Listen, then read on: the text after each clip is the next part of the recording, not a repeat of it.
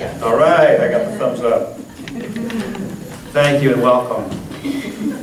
As you can see, our bulletin is a little bit different today. We're making some changes because your energy is helping us to develop our flow of the service away from a traditional bulletin and a way to reflect the direction of our own individual spiritual paths. We're not Buddhists, but we embrace the principles of Buddhism. We are not Christianity, but we embrace the concept of Christ consciousness. We are not a unity church, but we embrace the principles of unity. We are not a center for spiritual living, but we embrace the principles of CSL.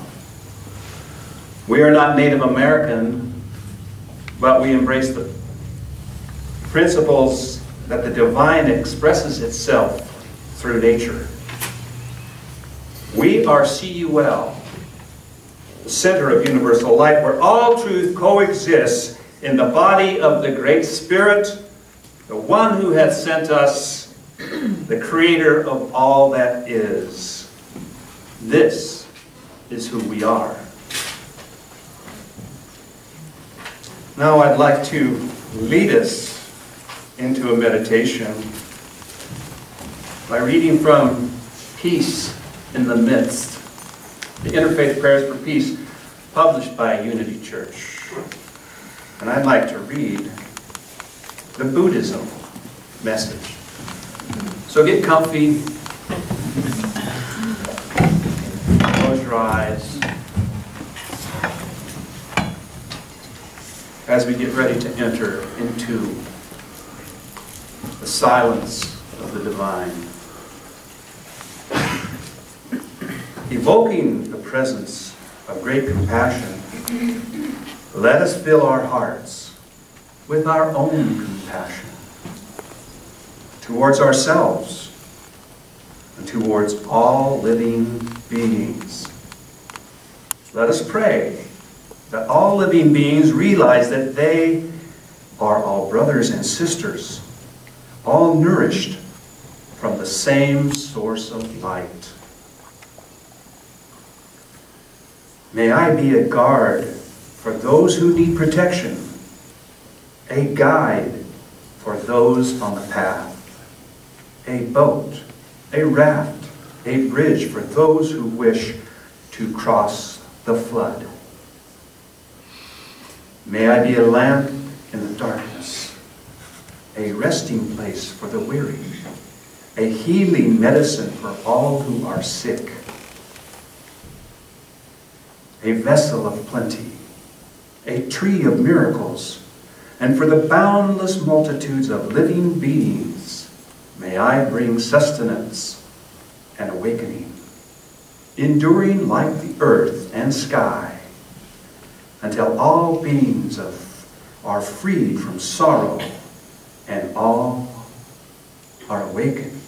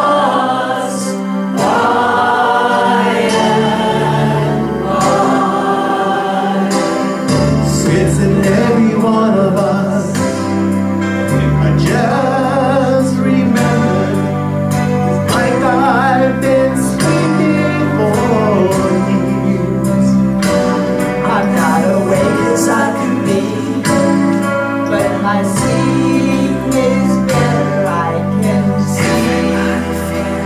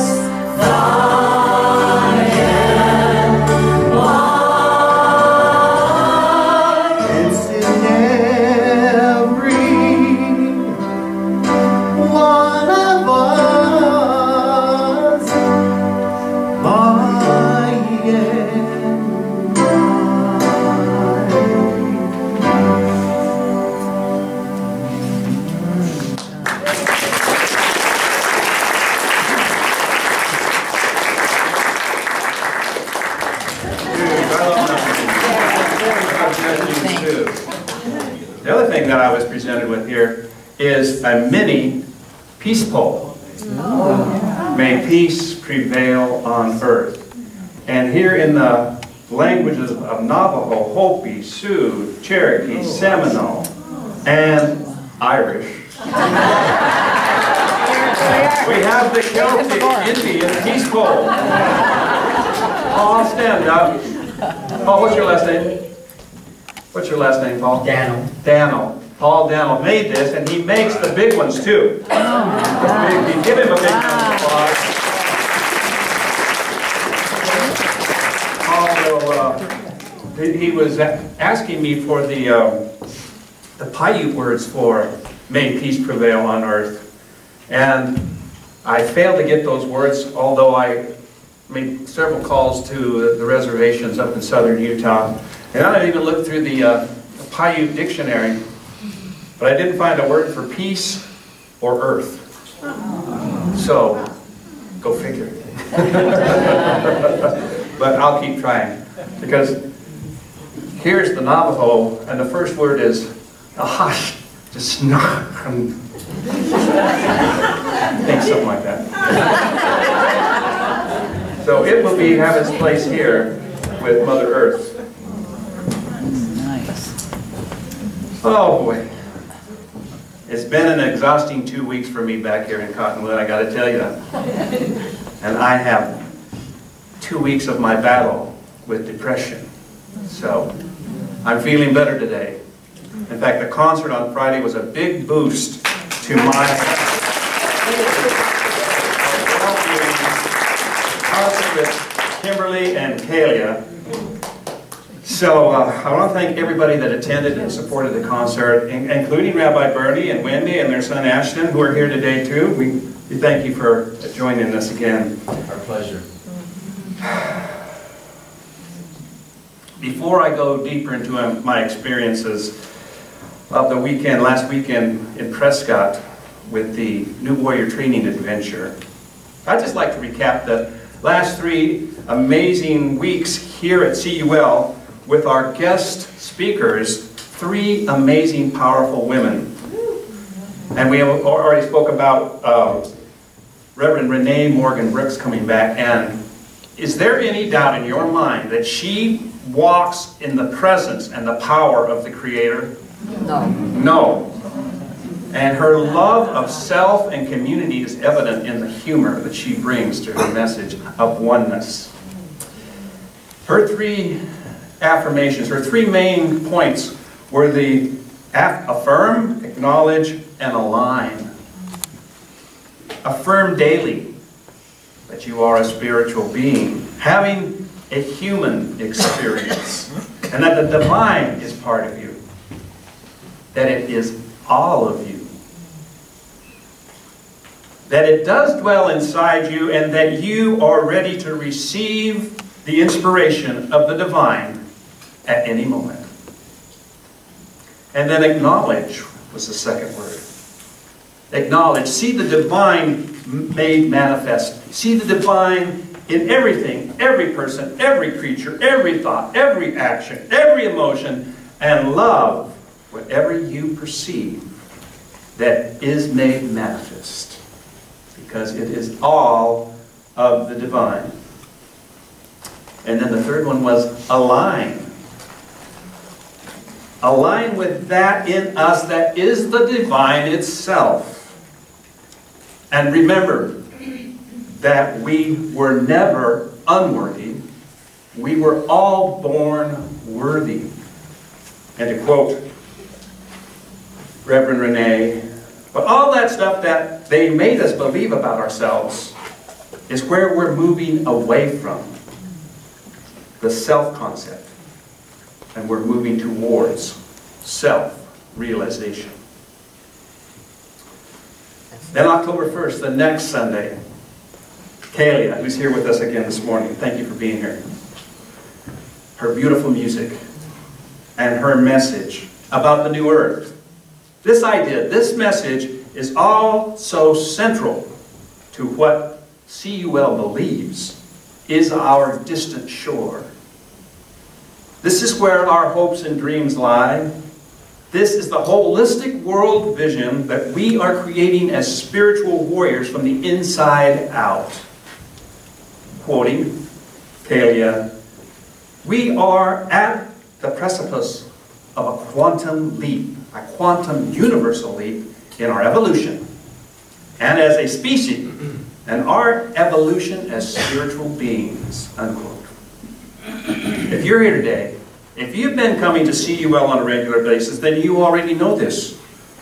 And that you want to be a part of this shift. You want to change whatever you can to bring the balance back into your life. The balance of the male and the female energy, which we all possess within our energy bubble. And we are shifting our thinking from a sense of preservation for ourselves to a preservation of all living species on planet Earth. We heard Kalia talk about how the electromagnetic frequency of the Earth has increased substantially and will continue to increase, and how this effect is bringing up all the pain and fear in our subconscious minds. Our shadow is coming up at a very fast rate, to be felt, acknowledged, and loved. We are leaving the old paradigm behind and entering a higher spiritual dimension that is based on love, cooperation, and service to others. We are creating this beautiful, magnificent planet, the Garden of Eden, from our visions and dreams and our beliefs that we are gods, because we share the same essence as the Creator of all that is. We dream the new Earth into being. Each one of us here on planet Earth gets to choose love or fear. What will you choose? Here at CUL, we choose love. Then last week, Reverend Cheryl Gander Spagnolo echoed that choice again as she talked about becoming empowered through love. Whatever emotion we're using when we think about something, we're empowering that thought with that emotion. Think about that. We can change that. We are connected by energy to everything in the universe, and there is an impossibility of disconnecting to anything. In other words, it's impossible for us to disconnect. We are connected to everything in the universe. We are everything. She talked about how we came from pure energy into the amusement park of Earth, where we alternately take the scary ride to the merry-go-round, which is peaceful but boring. Empowerment comes from knowing you're connected to everything. Think about that. Close your eyes and imagine you're connected to everything. Whatever your imagination comes up with to make that come into beingness, you're connected to everything, and your empowerment is pulling energy of the everything into your being. The elements are connected to each other and the universe too, and we can come to an understanding and speak their language by communing with nature. A similar message that I gave back in May when I said, the elements are not our enemies, they are our allies.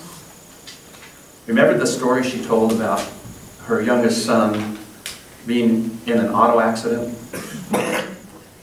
She said his soul was calling it to him. What did she do? She sat in love for her son.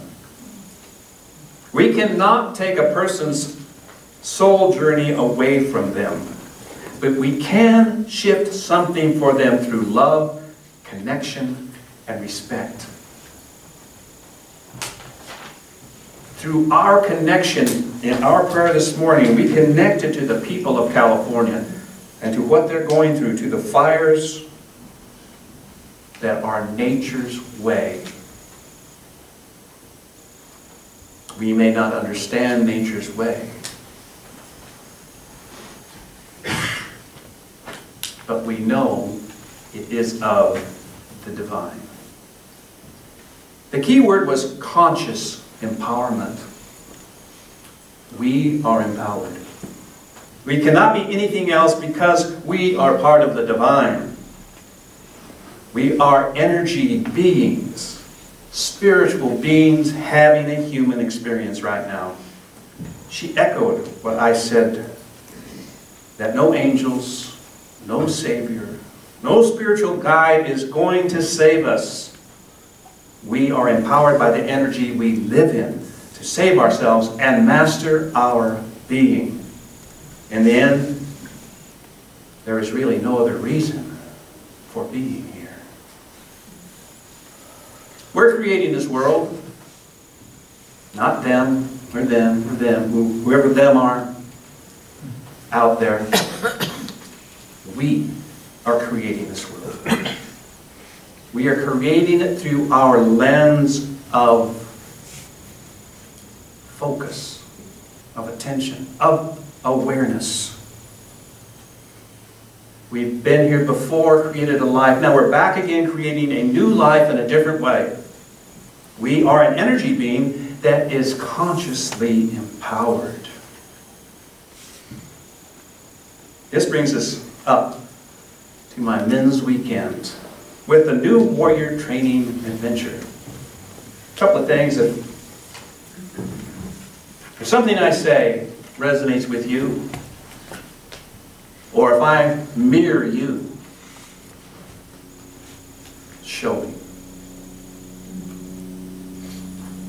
Or if you hear what I say and you get it, say, aho.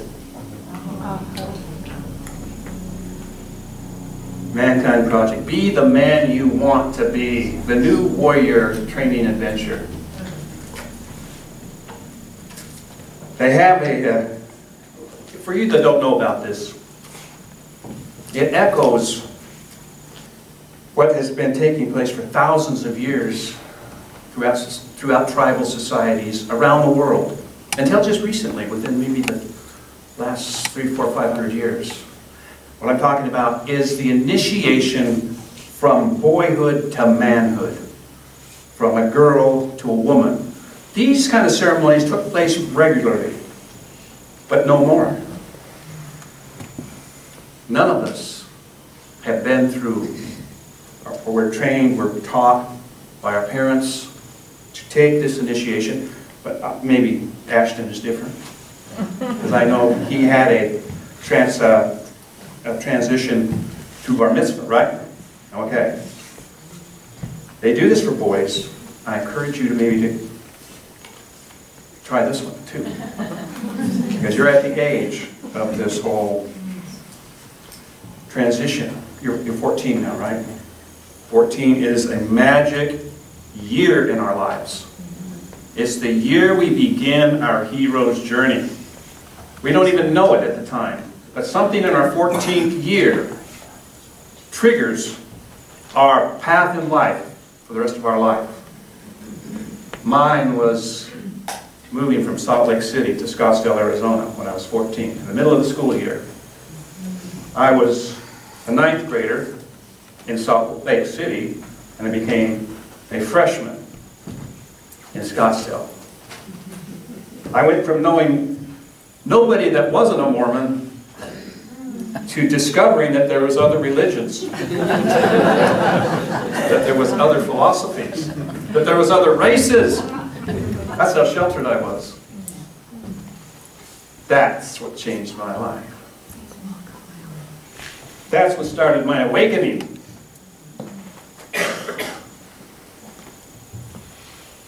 My original intent when I signed up for this weekend, the New Warrior Training Adventure, was that I wanted to learn some new skills to make my life more successful, and in turn, make CUL more successful. But as Saturday began with our circle, there was 23 of it, 24. We started with 24 and somehow we lost a man. We got down to 23. We sat in our circle, we did our check-in. Now, check-in is where we each go around, we say our name and our animal name. And we say what we're feeling in the moment. What we're checking in with that moment. As I was finishing up my check-in, I mentioned the word safety. I think I might have said, I'm grateful for this safe environment for men to do their work. But before I could finish the sentence, when I hit the word safety, I burst into sorrow and spontaneous tears poured out of me. Later on a break, I was sitting there contemplating, thinking about this. It was a strange thing. The word safety did this to me. And again, when I thought the word safety, the same thing happened. I burst into tears again. I began sobbing. So, I began to piece it together. That my first memory in life revolved around the issue of safety. And that my original wound was born into me, into my life, when I was 1 year old. It was and it still is the wound of my life is not a safe place to be. That life is not a safe place to be. That's the wound. That's my first shadow. I've had this wound, this shadow, for 64 of my 65 years of life. It was caused by a traumatic and life-altering beating. It was inflicted on me by the one who is supposed to protect me, the one that is supposed to love me, the one that I was going to share my goodness, my joy, and my love of life. It was ripped away from me and replaced with terror and uncertainty. That person was my mother. I was a toddler in diapers. I just learned to walk. On that day, I was using my legs to explore our house in Salt Lake City for the first time. I was walking. Of course, now that I could walk, I could move a lot faster and I could go a lot further than I could when I was crawling. My mom had left me alone in the living room that morning, and eventually I decided to go and find her. I started down the long hallway past the bedrooms. I reached the corner and turned the corner and headed straight to the kitchen where my mommy was cooking. Midway between me and my mommy was a door wide open. It was the basement door. But to me it was just a big black hole in my universe. I momentarily paused to stare at this blackness before continuing my journey to show my mommy what a good boy I was and how far I had come to find her. When suddenly I heard a shriek. I turned to see a monster, I mean my mother, charging at me with a big wooden spoon. In sheer terror and panic, I turned and ran as fast as my little legs would carry me down the hallway, but I was grabbed and beaten with a wooden spoon all the way down the hallway, back to the living room where I was left crying, confused, shocked, and horrified. That was the day that a deep fear was born in me. But it didn't end there. Over my childhood, the scenario would be repeated by both of my parents, with frequent beatings of me, my brothers and sister. If it wasn't me being hit with a belt or a broomstick, it was me having to witness the others getting their treatment, and that was just as damaging. So how did all this play out in my adult life? Anger, That's how it played out. My anger kept me going, kept me from giving up, kept me from killing myself. I didn't make friends easily because I couldn't trust people. And I found that they usually let me down anyway, so I was always on guard. Well, back to the weekend warrior. The warrior weekend. The greatest tool that I came away with was the finding of a vision and mission statement for my life. And the vision and mission statement come from knowing my shadow, knowing my deepest wound. And my vision and mission statement is this.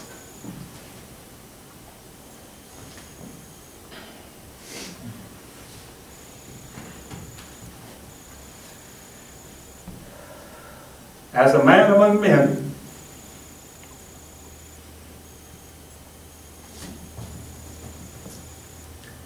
I am called to greatness.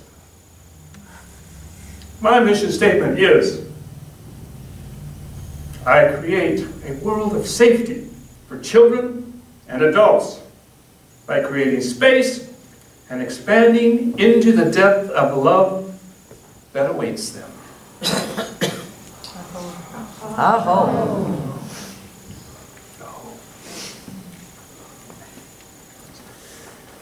Sometimes I wonder if I'm not the right person to lead this ministry.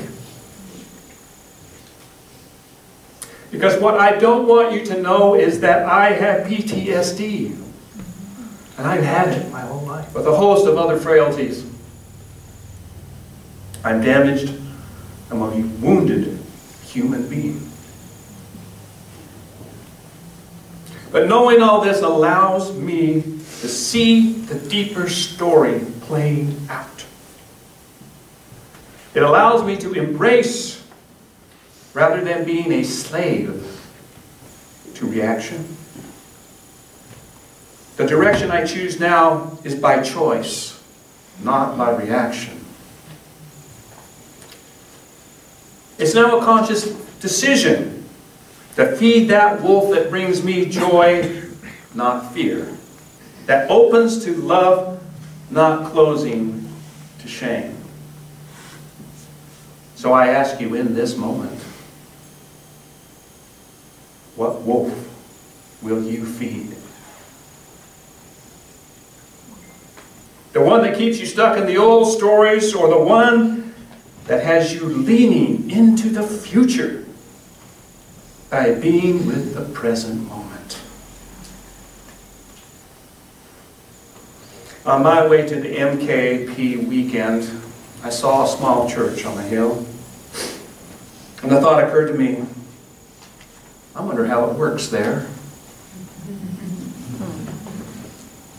How do they make decisions?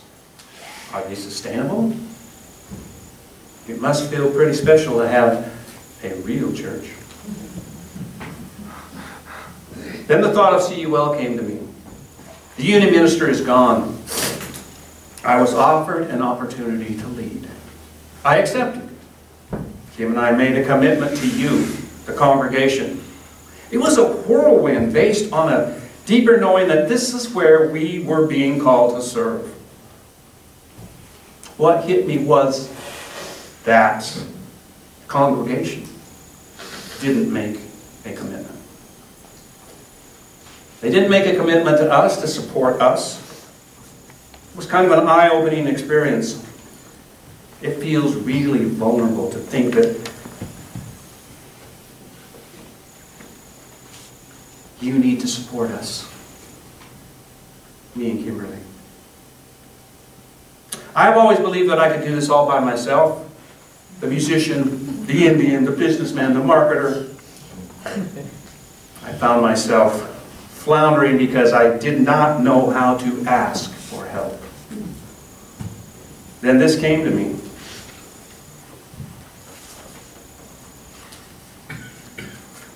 It's in our bulletin. Right here. It came to me when I read this book. You remember when I was given this book? Judaism's 10 Best Ideas. I read this book and I came across this chapter.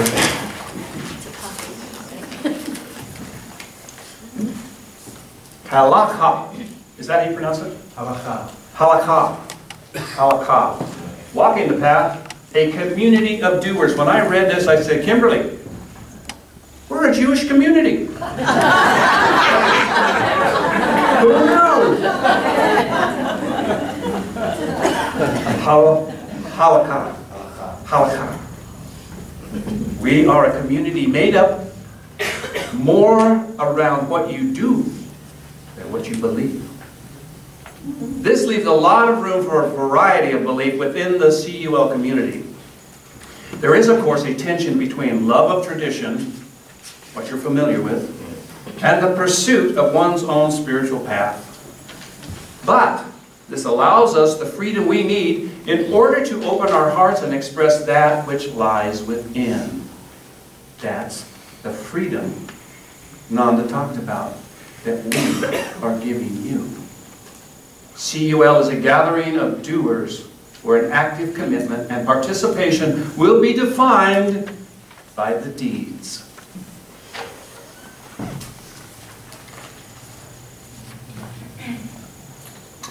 Being the leader of this center is incredibly stressful at times.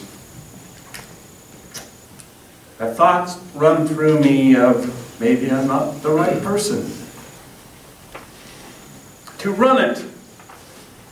Maybe my role as founder is just to start it. Maybe I should stick to what I do best, play the violin. Maybe someone else that is truly an enlightened person who is healed can step into this community and lead the congregation to the new world. Would it be a man or a woman? Is it you?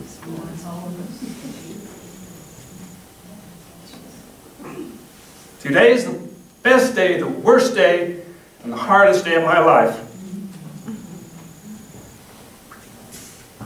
And that can show up at any given moment. Can I have an aho? Aho. Thank you. Thank you. This is how I choose to receive it is what defines who I am.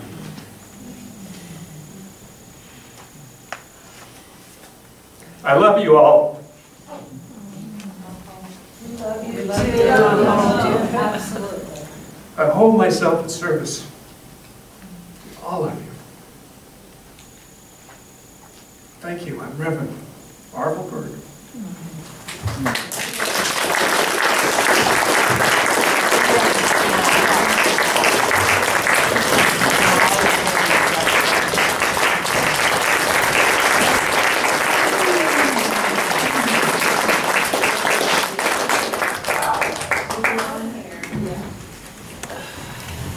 My heart feels good. It's beating a little fast.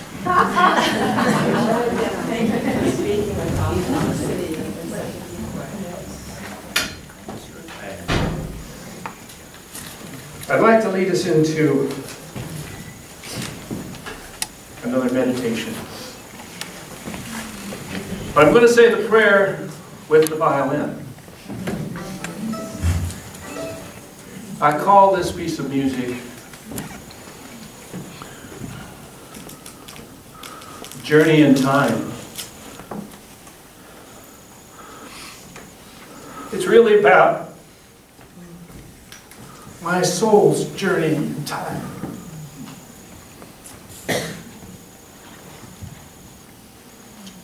It's about your soul's journey in time.